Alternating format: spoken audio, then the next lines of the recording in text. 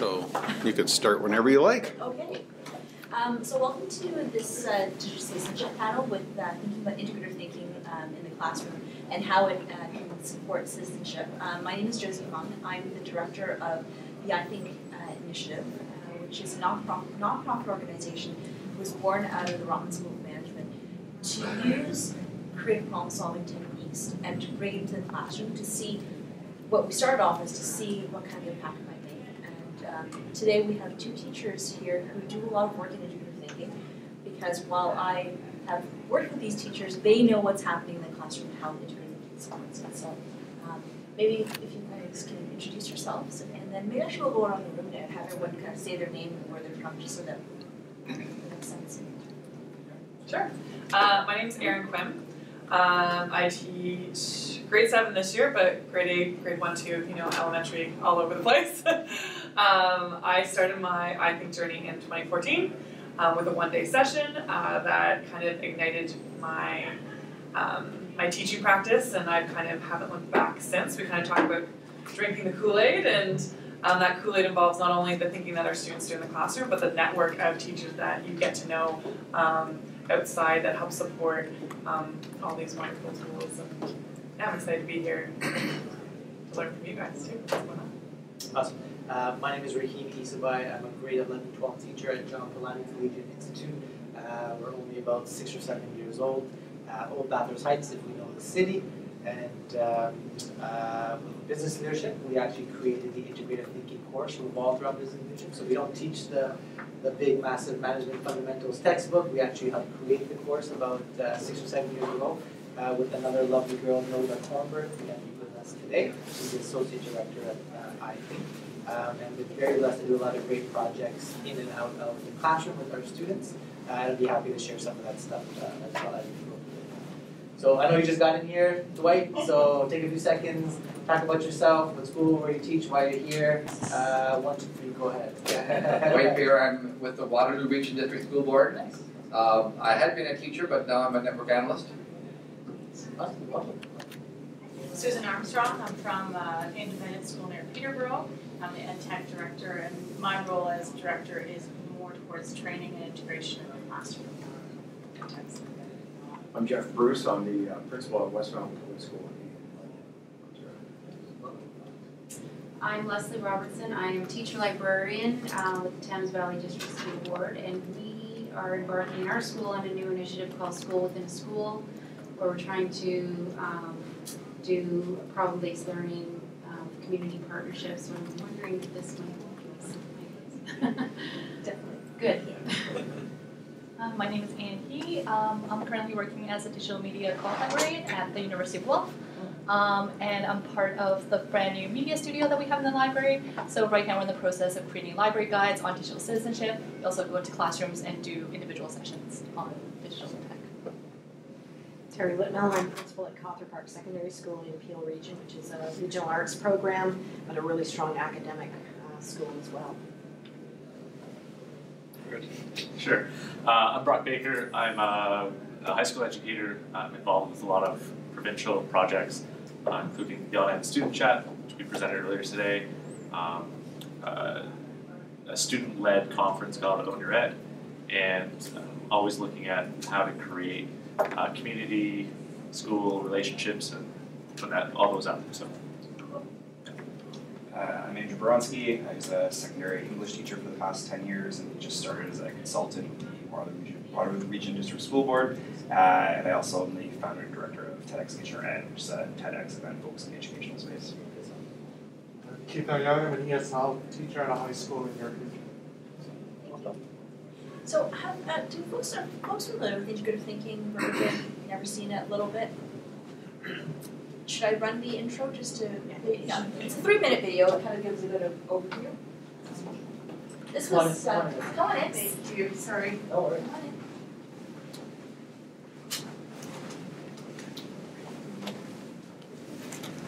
Sorry. No, it's really easy. I know, it's great. I'm very happy to.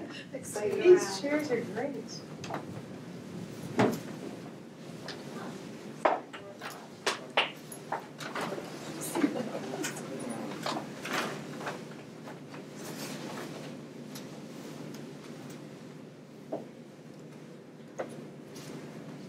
A lot of you have driven some ways to get here today, which is awesome. Yeah, Waterloo. So I graduated from Wilfrid Laurier, so I've spent some time in K-Dubs. Yeah. Do you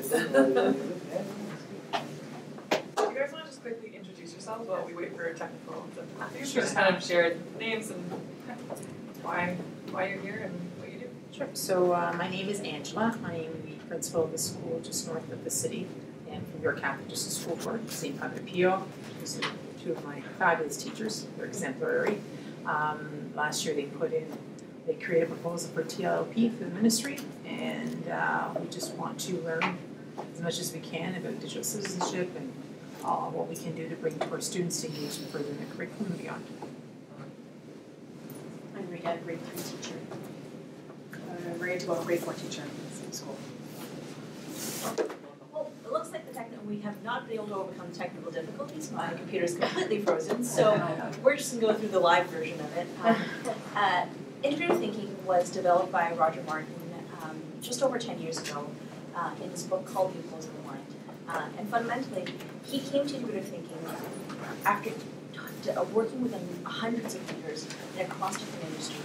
And what he realized was that what leaders were doing who had making a significant change in their community and in their industry was that the leaders weren't simply just choosing between A versus B. They were actually going out and engaging in problem solving in a way where they started exploring both possibilities, taking the best of both to create a new possibility. And so about 7 years ago, I think was started because a student of Rogers essentially said, this is the type of thinking we need to have happen all the time. It's not just something you learn when you're in your master's program. Why aren't we teaching in K-12? And so for the last 7 years, I think has been exploring what does it look like to bring integrative thinking, design thinking, and essentially creative problem-solving techniques into the K-12 environment. And so with help from teachers like Erin and Rahim, we've shown that integrative thinking can be taught from kindergarten all the way down to K-12. When we first worked with integrative thinking, we thought, we'll just teach methodology, and as soon as we teach the process, once the teachers know it, our job will be done.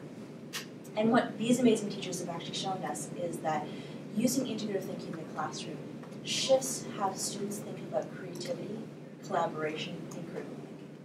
And so what we realized is that the tools of integrative thinking, the process of how do you get from two divergent options and create a new, better one, how do you share your thinking, how do you work with others, how do you manage complexity, these are the types of things that is something that is going to be an ongoing process that we're working with all the time.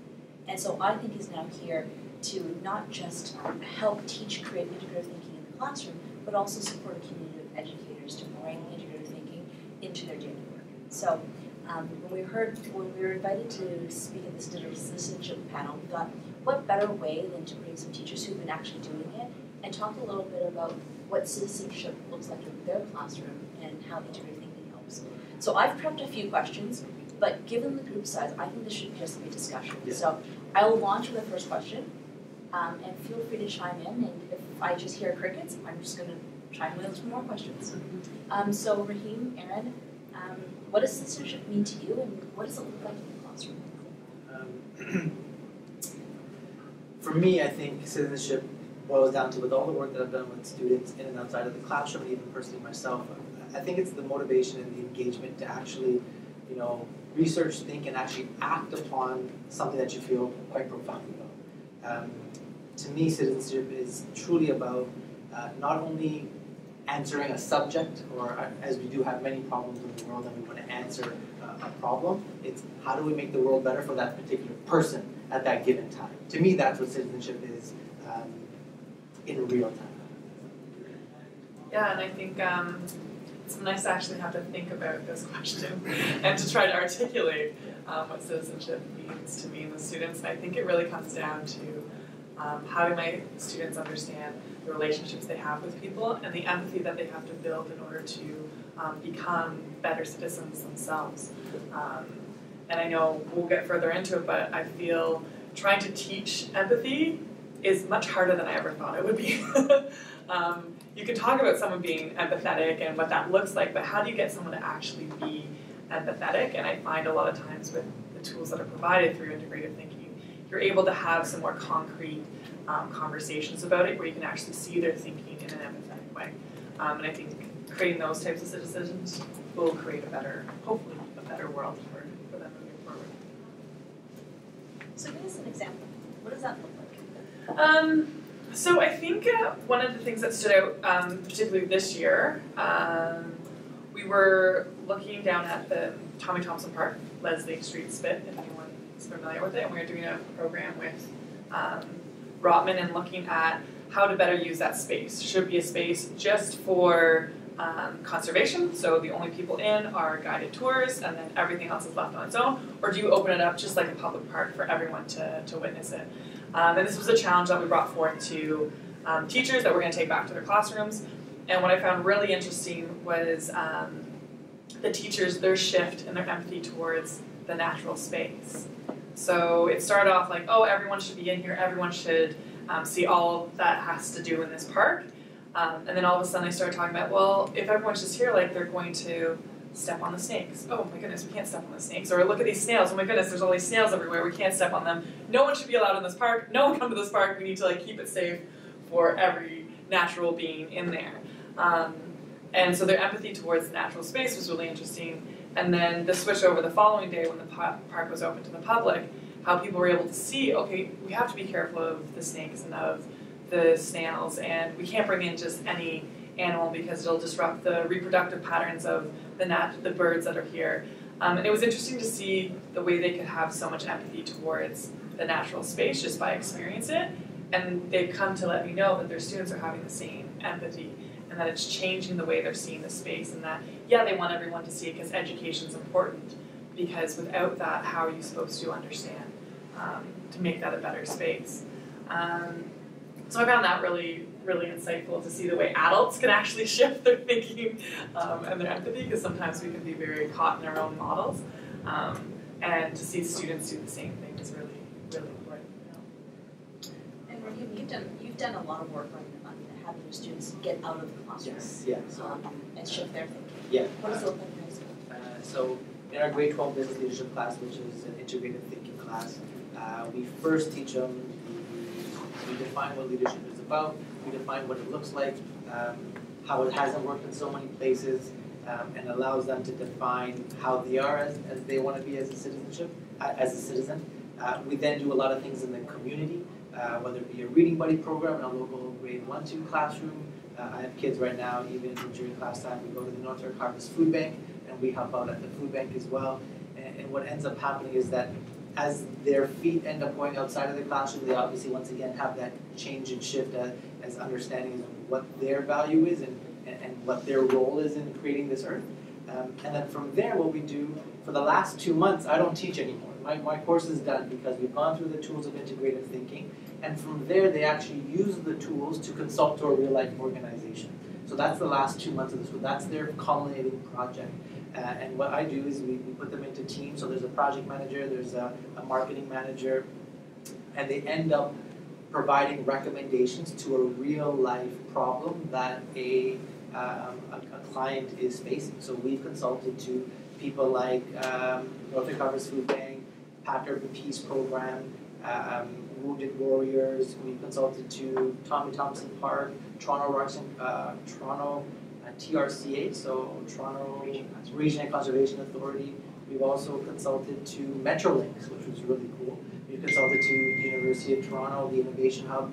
This semester we're actually consulting to Baycrest Health Sciences actually. So we're consulting to the Director of Innovation and Education.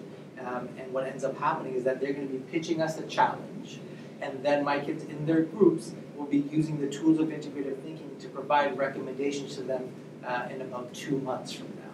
So it's very hands-on. They not only go out of the classroom to receive the challenge, but then they have to do a lot of field research. They have to have an empathetic field research experiment. So how do they get some additional research to the challenge? By doing something else outside of the classroom. So for me, my personal philosophy, every kid, every student, every teacher, 1 foot in, 1 foot out of the classroom at all times of the year. We can't be confined to 4 walls, a ceiling, and a roof. The real learning happens outside, and we've been blessed to create a course which not only allows for it, but allows our kids to excel and truly question who they are as people. And that's where I think the beauty of what integrative thinking has not only allowed me to do, but which is definitely push it onto the kids. And we'll go into some of the changes I've seen with my students over the years now that we've taught it for about 6 or 7 years.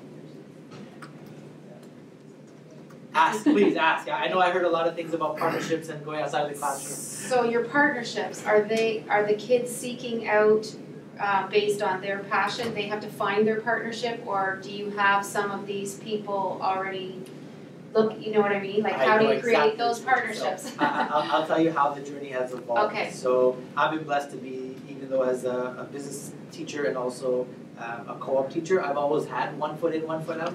So I've had a chance to have my kids actually do a co-op placement at the Northern Caucasus Food Bank and at these programs. So as a result, I already have relationships with people that are on in their management. And once I talk to them about what the school is about and then pitch them that we can help solve one of their challenges, and it's such a small ask. I'm only asking for about 4 to 5 hours of their time over a 5-month period. A lot of them are very happy to do so because, especially our non-for-profit partners, this acts as, part of their community awareness mandate as well. So it definitely has a lot of checks for them. So for me, I'm very lucky to be outside of the classroom and do a lot of things. And it's evolved from there. From my first class that we taught with NODA, we did each group consult to a specific organization. So the first time we ran this class, we had a group consulting to the Northern Caucasus Food Bank, the PAT program, and also Pathways to Education, and then I think it was CSI, the Social Innovation Hub down at Region Park. So with that was a nightmare because for each team, you'd have to set up a meeting. So I invited all of the director or EDs or whoever would be the management to come in to pitch the program. And then we'd have to organize a day or 2 days where then the kids would volunteer with the organization and then go check out what they're about on their end. Because they have to understand your client, you got to understand, it's not just about looking at what's on the website. They have to have a chance to see what clients they work with, what are the challenges that they face on a daily basis. Talking to other employees. So setting that up ×4 was a nightmare. And then as we moved forward, we started looking at, okay, let's try and do just 2 organizations. So as a result, each organization would have 2 student groups working on it. And then we're getting to a point where, okay, we're going to be doing 1 organization because a lot of people start picking up my phone calls now because I've asked for a lot of the people around me. And now we take 1 specific organization and 1 challenge, but with integrative thinking, we have the use of the opposable tensions. And I know we'll talk about the idea of tensions, and these are basically gateways and interpretations of how we could solve some of these challenges. So now I just have 1 client and each group works through a specific tension. So it's their own interpretation, and they end up getting to similar places, but they have to do different research to get there. So that's the model that we're currently using, which is a lot easier on me, and then also easier on the class. Then we can go in depth with that. So now, actually, we already have sorted out the entire semester, which I'm actually, I have a draft of an email to these ladies about what's happening. So like November 14th, we're going down for a 2-hour visit. So not only visit and Baker's help, but then to have a 1-hour sit down with both directors and a couple of doctors to talk more about the challenge. And then they're going to be coming to our classroom in December before the break to see how they're doing, to see how, where has their research led them to. And then in January, we're actually going to be doing the presentations, which normally we do at Integrative Thinking. So we invite parents, we invite all the people who we've consulted to, I invite even previous students, we invite other teachers that are interested in how we do it in this classroom. But this year they offered to do it actually at Baker's Health, which is pretty cool. And they have a really cool space there that's a really innovative space, and it'll be pretty special. So if you find a partner that is, gung-ho, and especially it's the Director of Education and Innovation, who's really cool, and we're working on another project with them with our science kids, we're trying to build a stronger partnership between our 2 facilities. So it just has worked out that we're doing this. And I'm already having conversations about next semester's client, who might be our MP, Marco Mendocino. So I just already had a this is all new to her, so she doesn't know about this stuff, and Nova doesn't either. So I try and get the facts before I go to them, and then I ask them for help, and I always usually need it when it comes to the integrative intricacies. But yeah, so those are the different models we've had to shift over the years because of time. But then there was also one semester that I wrote a letter, and then I gave it to all the kids. Because now a lot of our kids have cousins and uncles, and a mom or an aunt works here, or I have my cousin doing a co-op at this company, and if they have a cool manager, maybe they can be our clients, because it got to a point where I had people not picking my phone calls anymore. So there's so many different models. It all depends on what works with what you have, and to me it's all about momentum. So if you start inviting people in and to see what the kids are able to do, that gift to me is gold, and that's when you have people telling you months in advance, okay, I want to be the next challenge for you. Last semester we consulted to executive directors and director of education, John Malloy. So they were not only in our class, but then also we consulted to them and gave us a real challenge, a real life challenge that they're working on right now, which is our full integration of students into one classroom.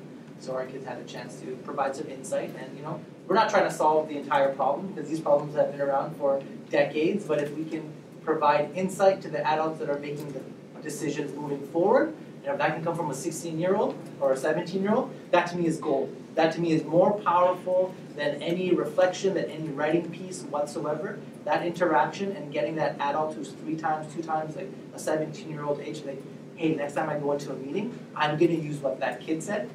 That is not only the biggest compliment to a kid, but that also shifts what our leaders are thinking. And that's what we're trying to do. And integrative thinking has given us the opportunity to do that. So Leslie, I'm hearing behind your question is like, students have passions, you have limited capacity. How do you think about finding the right challenge for the classroom? So Erin, you do some of that as well. How do you think about and I think just to kind of build on what you're saying, like we're asking our students to deal with very complex issues, and I think that's what I always come back to with my students. We're asking them to talk about climate change, we're asking them to think about immigration, we're asking them to think about reconciliation.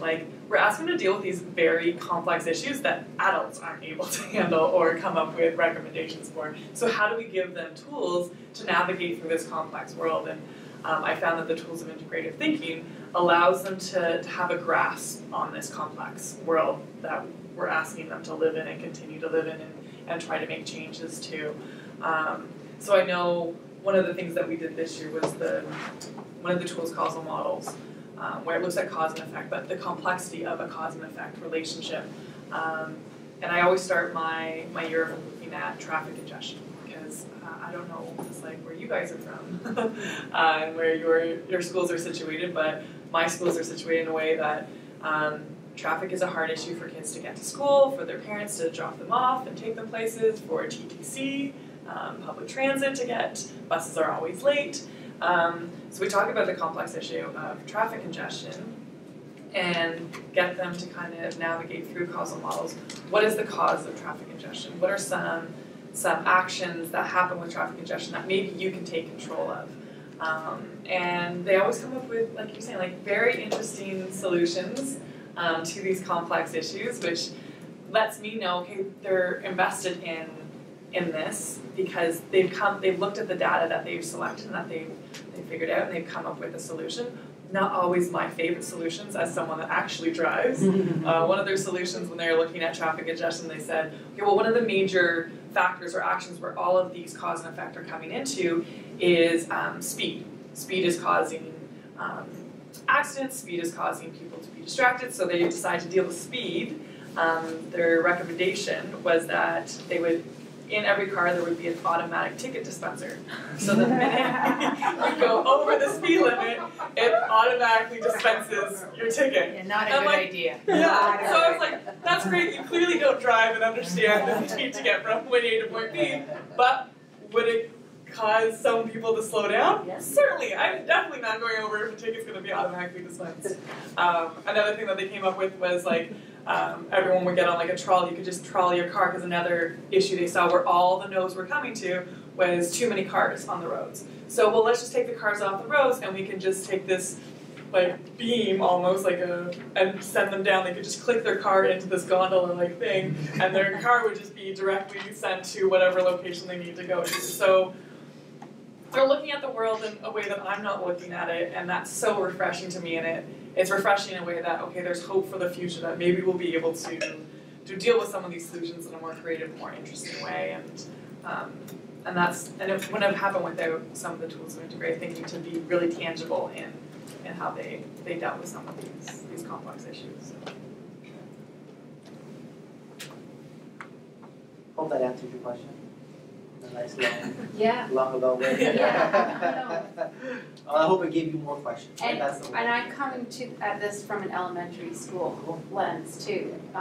But something that's happening in our school board is, under this umbrella, is they're combining a lot of credits. So we have like the art of math right now, and then through problem-based learning and community partnerships, and then they're getting their math and their science credits, or we have science and math together, and quite a few others. I mean, that's easy to do in the elementary school. Yeah. Anyways, but yeah, we did a big project down at Dufferin Grove Park, was looking to reimagine the space. So I was like, perfect, done, we're in. That sounds just up our alley. So we went there and we had the kids navigate through the park and ask the people at the park what they were looking for, what kind of space were they trying to imagine. They're like, we don't know. That's why we've opened it up to the public. And so the kids went in and took a look at the space, and it was interesting the way they looked at it was more from an accessibility standpoint. And maybe that's because the school I was at, we're all one floor, we have an intensive support program, so maybe it was part of their viewpoint, but it wasn't part of the viewpoint of the park staff. So their recommendations to them was more about accessibility for everyone in the park, and then to also create more space for the kids to play, as opposed to a lot of them were like, well, how can we get the bikes back and forth through the park more safely? When they're like, well, the bikes will go through no matter what about everything else that's going on in the park? And there you have, like, they talked about adding in solar panels so that they could have these pizza ovens running all day long. And there's so many elements of the curriculum that went into it without even, like, they came up with it, and you're able to meld those so easily in just finding these problems that they're interested in. They're gonna fill in those spaces, right? I'm wondering, Rahim, at the secondary level, yes.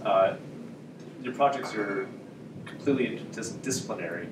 Have you had success, or have you tried to combine with other curricular areas, so other teachers, to make that a whole afternoon? That was the goal this semester, to connect with Nicole Anthony's. She does a bio something. She's STEM to the max, and she just won the Prime Minister's Award last year for STEM. She's phenomenal. She will be asked to be a dean one day pretty soon. She runs the all-girls conference, STEM conference, which happens on International Women's Day. So she's amazing. She's a force. So I wanted to connect with her team because she does an IDC course, which she actually created in regards to bio and some things. I can't even explain it. I stay on the business and tech side, and she does the other side. However, the challenge that we got from our client was about, we're actually going to be helping out with how do you optimize recruitment for doctoral candidates. So I was thinking if it was more of a sciencey tinge to it, we could have easily brought the two classes together and then done. That was the original goal. We had that chat in summer, but then when we actually found a chance to connect with the client, and it's been actually a conversation for over 3 or 4 months now to actually, get to a challenge that that is something that the client keeps them up at night, but also something that our kids can sink into, because our kids are now. Basically, they're applying to colleges, universities. We have a basketball program that where, coaches from the States are coming to. So our kids can relate to the challenge. And once you can find a challenge where our kids can relate to, it just makes things a little bit more easier and fluent. So this time it didn't happen, but that is my goal. My goal is to now connect other classes together on working on one challenge. Yeah, for sure. Yeah, great question. But we're also working on something else that has some integrative thinking kids into it, which is which we can talk about later. It's a project on neurology at the Big Breast Health, and it's bringing kids from all across all disciplines that are going to all different places. So that's one of our cross-sectional teams that we've started, which was conversation that happened 2 years ago that now actually came to fruition. But we can talk about that outside. Good question. So kind of a broader question to the group. When we talk about citizenship in the classroom, what are the areas that you find challenging? What are the areas that you are kind of would love to learn, think a little bit more about?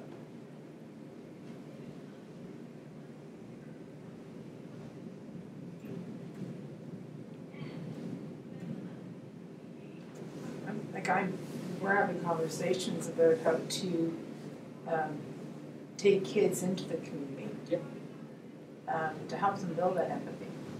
And we have a food bank, and we're in Vaughan, and so we go as a staff on our faith day. That's what we do. We go to the food bank, and so we want to take them to do that experience. But I'm sitting here thinking, where else can I take them? Where else can we take them in Vaughan? Right, and I think that is something that I need to maybe. So you're talking about proximity and location, or you're talking about organization? Yes, because we're elementary school, so even just proximity and location. You know, we deal with the issues of the busing. The buses, we share the busing with the other school board. They got to be back by 2:30. It's all these things that impede the bigger picture, right? But you have to the logistics of it. So I'm just here sitting and thinking, where else can I take these kids? So if you can just give me some ideas, and I can see where I can connect it to. Like, where else have you gone? Somebody go ahead, brother. This is a digital citizenship conference. You take them digital. Yeah. You take them virtual. Whether it's Skype in the classroom, Google Hangouts. In Canada, in Canada here, the Digital Human Library is a great resource where you can go anywhere and connect with just the Digital Human Library. My daughter was like library. The Digital Human Library, checked out. Lots of stuff there. Also with Google and Google Classroom stuff, we just got a Mr. Mohammed, who teaches computer science and a bunch of other things. We just got a kit for VR stuff. So if you put your phone into the cardboard box, and then we were like on top of the Amazon, like in like a second, or walking on top of Mount Everest, or whatever it may be, or walk around the Kaaba in Saudi. Like it was very powerful, and the kids definitely took to it. And if you use the actual tool, you can actually put the pinpoints of where you want the kids to see, which was very special as well. So you can even program the type of experience that the kids want to have using this technology, and you're in your classroom. So I think that can be a precursor to something else. Like that can be the hook to something else that you might want to do. Thank you. Oh, Thank you. Yes, I was just going to add to it. The research that's coming out on the power of virtual reality to instill empathy. You can be, anywhere. On top of the Amazon's awesome, but you can be in a refugee camp. You can witness a hate crime in front of you in a way that you just can't describe. So if you can find those resources in VR and Google, it's It's that human contact, right? It's that human contact. It's the human experience. The visceral experience of Yes. being there and putting yourself in that situation. Powerful stuff. The other thing that is incredibly powerful for building empathy is actually to your point, making that human-to-human connection. And so often it's about how do you bring individuals and organizations who can help build the conversation into your classroom, and how do you help your students to ask powerful questions that really explore their other person's experience and the other person's understanding. It's not about asking them, the specifics of the situation, but actually what was their experience like. And so I don't know if you see that in a classroom where the tell me more and why. Yeah, and I think even before that, I've only this year have I actually got them to think about their own values. I think we asked them to go out and ask these questions and figure out how other people feel, but what about themselves? What do they value as individuals? And again, through the community, Jen Warren, and I think Heidi CUF also did this, but they did a causal model, a values causal model. So each student had to figure out 4 to 5 things that they value to themselves, and then piece back, okay, what caused me to value that? And That's been a very powerful piece in my school and in my classroom this year for them to actually think about, well, why do I think that I value happiness? Why do I value family, right? Because those are things that, well, I've been told, like, I just value them. Well, what caused you to value? What are some events in your life that led you to value that? And by delving deeper into that, then they can, if they're going out into the world, they can understand if someone else values their family, well, what caused them to value their family? Because it could be different than the reason I value my family. And I think some of those pieces allow you to then have them be better citizens because they have a better understanding of their own values, to then try to know that someone else's values, there's going to be many stories involved in that, and it's those stories that they share and ask about that's going to make them understand and empathize with others more. And we use the words tell me more and yes and. I have it like right on my laptop is yes and my students are always, well, why do you have yes and? I'm like, well, it just opens up a conversation. If I say yes, but I'm already shutting you down, and I want to open myself up to all the possibilities of conversations, because that mindset's going to allow me to better understand the world I live in. I don't understand everything. I can't know everything, but I want to open up to that. Yeah. I'm wondering about how explicit you are in your talk of citizenship and tracking of the students' understanding and responses to citizenship proper. I mean, is it a business leadership course? And in elementary, depending on the situation, I mean, there's a lot of citizenship skills that are going to be there. But I'm wondering, do you highlight them explicitly and get them to reflect upon it so they can articulate it moving forward? And can they track that learning from the beginning to the end? Have you done that research? Like how much have they improved at this? Even though like qualitatively you know it's gotten a hell of a lot better. I'm just wondering, is there that before and after kind of snapshots?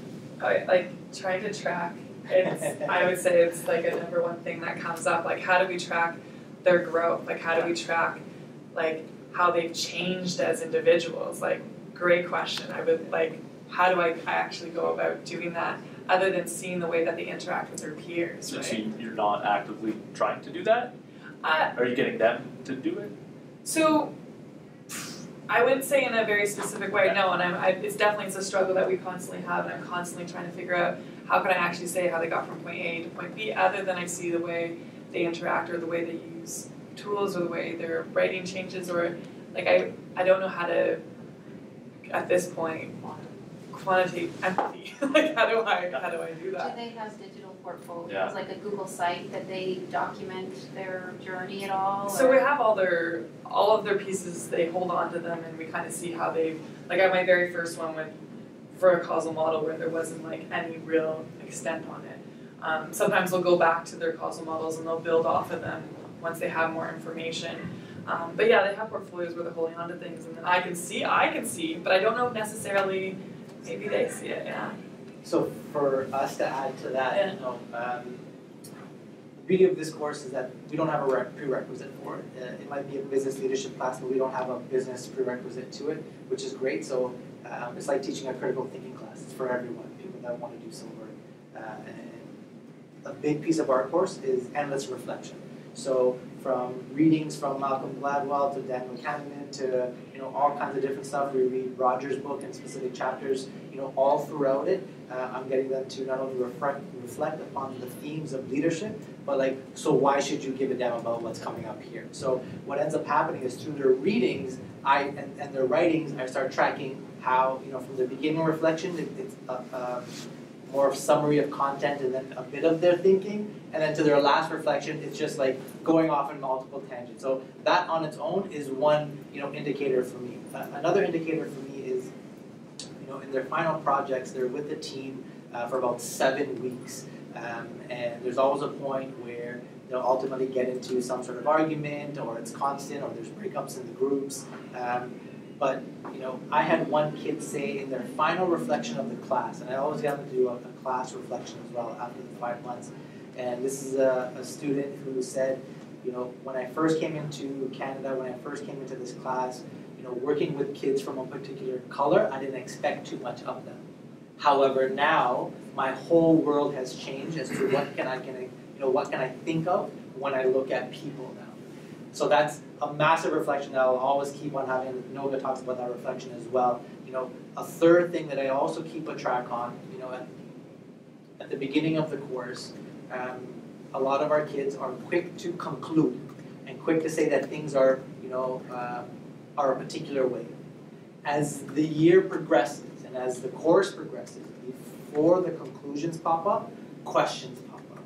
And when I start seeing that change of questioning first versus going straight to a conclusion, that's, to me, massive change. Like, those are the wins that if I can do that in 5 months with a 17-year-old kid, with this 18-year-old kid that has already been programmed in a way that we are trying to unprogram, and we talk about that all the time, you know, to me that's leaps and bounds, right?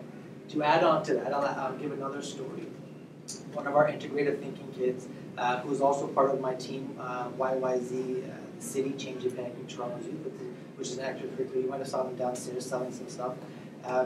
You know, she was a phenomenal, bright student, you know, come from a really interesting background. Father was Cuban, mother was German, like just really interesting, all about languages. And, you know, she went to school wanting to be a corporate lawyer.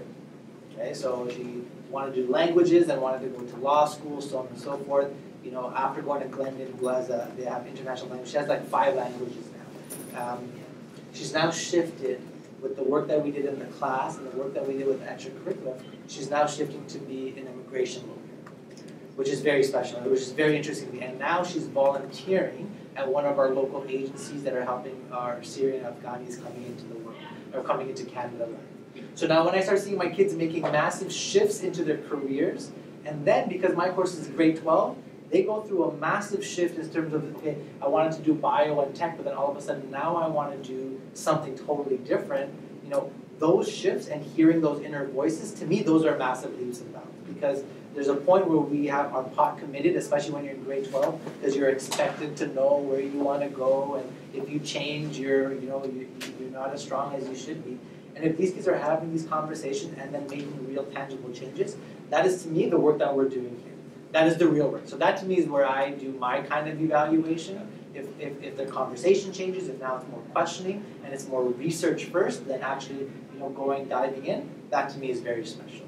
Yes. I was just going to say those are wonderful stories. It would be amazing to have the pre-interview and post-interview, and so that's the next project me and the other teacher are working on. Yeah. Yeah. Podcast coming up. Give me about 2 years. You get just a YouTube playlist.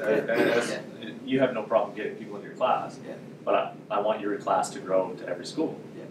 I want to hear your student stories. I want to play that for my students and say, this is what it's about. Yeah. But yeah. Those interviews with kids for 2 minutes with set questions before and after. Yeah. Easy. Yeah. Powerful. Yeah. Because otherwise it's just our stories of what we observed, whereas we get their voice involved. And then go visit TEDx and go get them to put it on there for 5 minutes and rock it, right? Yeah. And that's,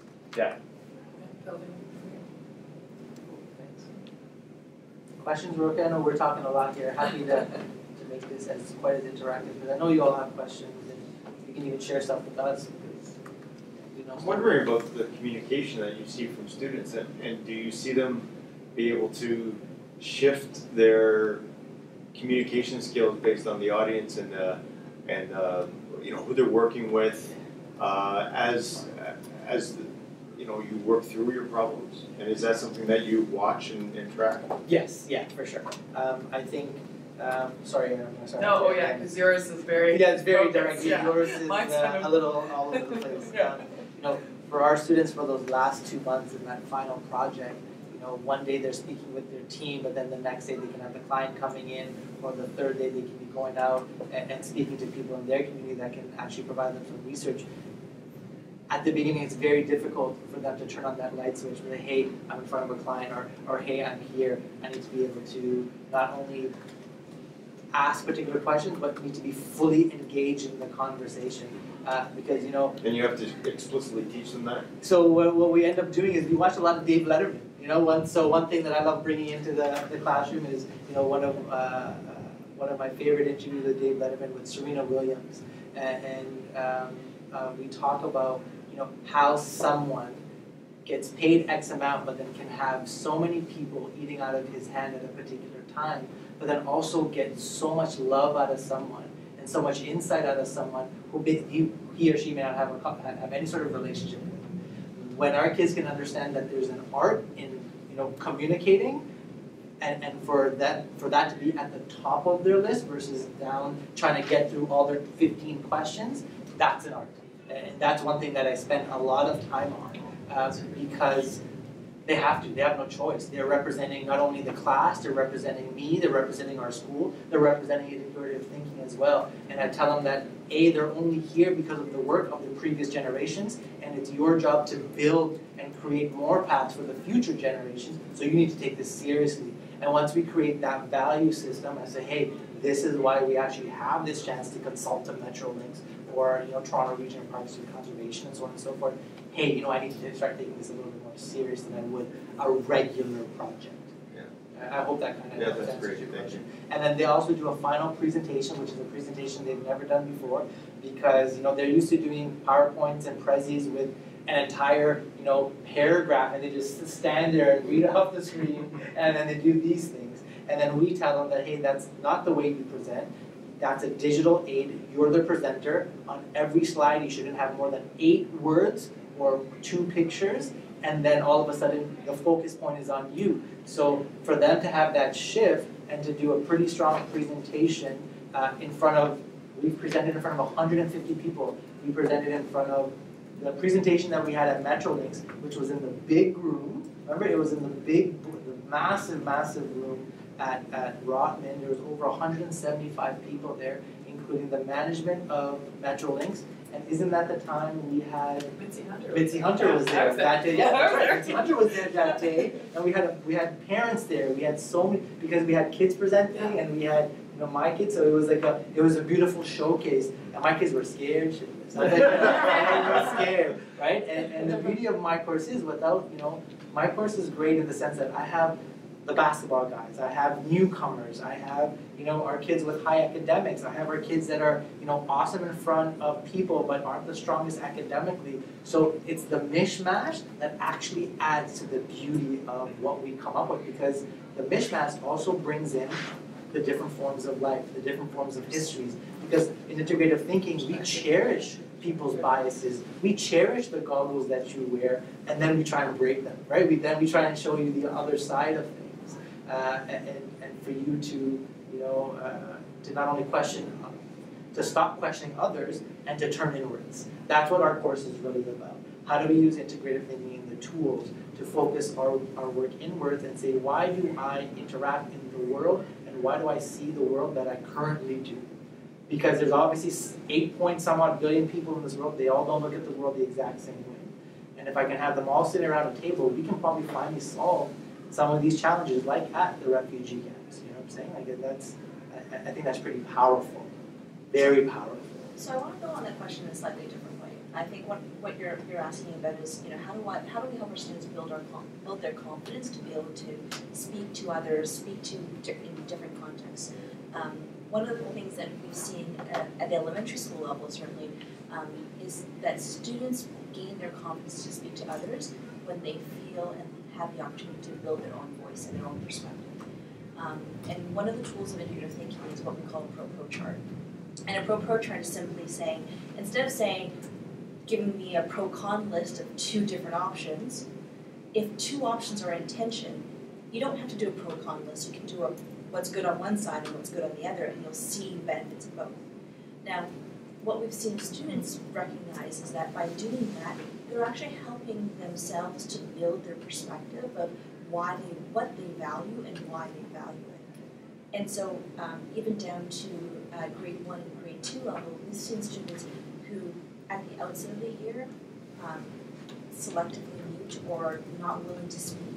Over the course of the year, because they've had an opportunity to explore perspectives and find that they can contribute in different ways to that perspective, when they get in front of folks and are asked a question, they have something that they're ready to talk about because they've seen something they value and they've something they can offer. I don't know if you've seen that in your classroom in the variety of classes that you've taught, but what we've heard from the interviews and the research we've done is that it's about building their perspective and giving them an opportunity venue for them to share that. And it gives them, the tools just give them that visual, tangible piece, whereas before you can ask them to talk about what they think about, but here they are actually placing their value down or their perspective down for others to share and build upon, right? It's all that yes and building piece to their perspective, that they have an idea or they can see someone else's idea and build on that, as opposed to feeling like I'm the only one with this perspective, and seeing that others have the same and they're able to actually physically place it down onto a piece of paper is very powerful for them. Yeah, I mean, I've completely changed the way I teach people based on these tools, and not that my perspective wasn't that empathy was important, but being actually to see the use of the tools has helped my students to understand the power of empathy and perspective, and being willing to open themselves up and listen to others. Like one of the activities we do right at the beginning is an interview where they can't say anything. The only two words they can say is yes and tell me more. So they have a couple of pieces, and that's what they do. They sit one-on-one with someone, and they're forced just to listen, and they can only say yes and tell me more. And getting grade 7, 8s to do that is incredible. That's our first day of class too. Yeah. We do the exact same thing. Yeah, and forcing them to really just listen and be present and not think about what they're going to share, because that's the life they live in, right? Like that constant like sharing of, okay, here's my opinion, that's what I think, okay, let me share this video with you or whatever, where they can actually just sit and just listen to what someone has to share, helps so much as the year goes on to value other people's opinions and other people's perspectives by just sitting and saying, tell me more. Yes, like it's huge, right? So just to wrap things up. Sure. Oh, I have a question. Oh, sorry. How did you guys get involved in the I Think project? I showed up one day. Showed up where? So they have so I did a one-day essentials for leadership, and that essentials program is actually coming up on Monday. So it was a one-day program specifically for leadership that my principal said, hey, would you like to go? Through TDSB, but it's open. I'll give you the short answer. Yeah. Okay. Just email us. Yeah. We run. Have you done any work with Thames Valley District School? We don't think we've done any. I know a few folks have come. A few folks have come from Thames Valley. We haven't done anything school work wide. Okay. So I think is a not-for-profit organization. We offer open enrollment programs for any teacher who wants to sign up, but we also do partnership with school boards. So we worked with York Region, TDSB, Hamilton Wentworth, Noga, Cornberg. The associate is in Kenora Catholic right now, working on a program there. So we do partnerships with school boards to deliver this work as well. So just the best way to get kind of contact us is at www.rotmanithink.ca.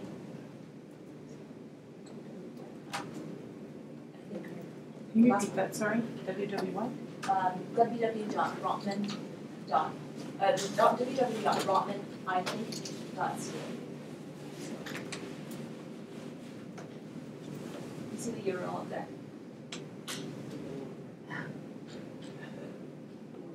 Rotman, I think. ROTMAN, I think. Yeah.